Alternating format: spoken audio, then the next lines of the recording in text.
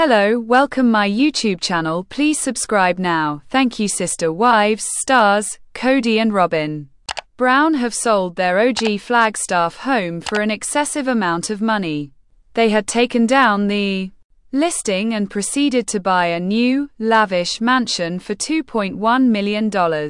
So, how much did the first home sell for and when did it happen? Keep reading for all of the details. When Cody and Robyn Brown listed their beloved home in August 2024, Sister Wives fans were shocked.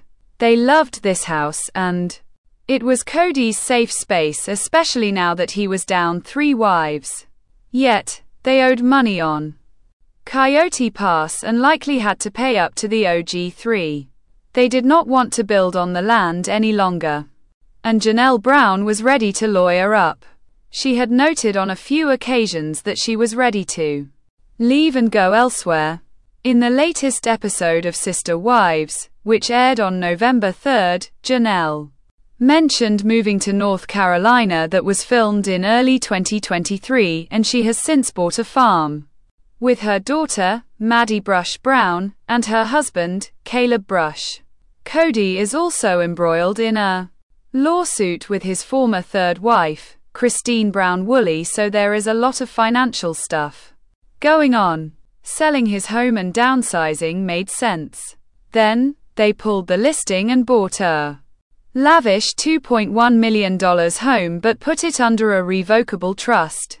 However, it seems the home sale is back on and the OG Flagstaff mansion has been sold for more than its listing price. According to Starcasm, it was sold on Monday, November 4th for $1.775 million, though they were only asking $1.65 million.